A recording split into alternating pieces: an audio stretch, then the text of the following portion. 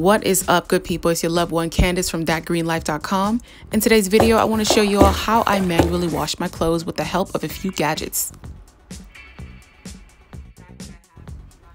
First things first, I want to show you all the clothing rack that I picked up from Bed Bath & Beyond. This one is by Salt. It's a compact accordion dryer, but you know what? I found one on Amazon for much cheaper. You can find that in the description box below. For the soaking process, I use baking soda and white vinegar. This right here is a collapsible bucket that I also got on Amazon. You can find the link in the description box below. It's a little flimsy, but it gets the job done and it's easy to put away. Now, I'm careful not to overfill the bucket. I want to leave space for clothes cleaning efficiency. You'll see what I mean in a moment. And now for the soaking process. Here I am adding the baking soda and the vinegar. I don't necessarily have any specific measurements as to how much vinegar and baking soda I add to the clothes, but you just know in your soul when it feels right to stop pouring.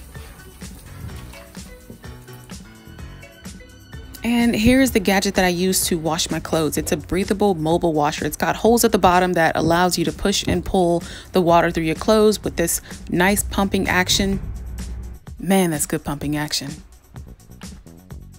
All right, y'all, this thing right here, this is the Ninja Master 6000. Okay, it's not the Ninja Master 6000. It's called the Ninja Portable Mini 3200. It's a spin dryer. It's a spin dryer by the Laundry Alternative, and it holds up to about 22 pounds of wet clothes. I like it because it's super quiet and it gets my clothes damn near dry when it's done. And here I am draining my soaked clothes. I like to go in and rinse and drain about maybe 2 times just to get all of that baking soda and vinegar out of the mix before I add in my laundry detergent.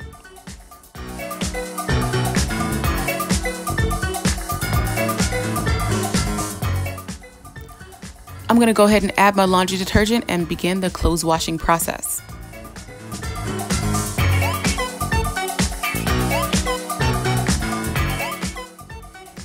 Here's that nice pumping action again. Look, okay, I love this gadget. I've used it a couple times a week for the past 7 months, and it's cool because it helps me get my clothes so much cleaner than a front or top load washer in my findings. And honey, the little workout that you get in the meantime is an added bonus. Now, one of the cons about having a collapsible bucket is that it actually collapses on me during the washing process, so I have to be careful. I like to pump my clothes for anywhere between 2 to 5 minutes and then go through as many rinse cycles necessary to assure that the water runs clear and the laundry detergent is all rinsed out. Here I am running my clothes under cool water while adding my homemade lavender vanilla fabric softener.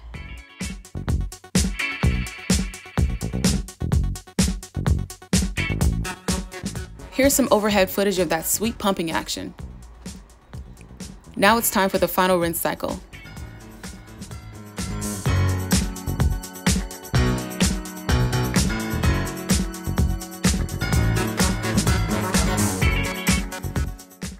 And now we're moving toward the final phase of laundry day. Here I am adding my laundry to the drum of my spin dryer. I want to take caution as to not overfilling my spin dryer because it will not properly start.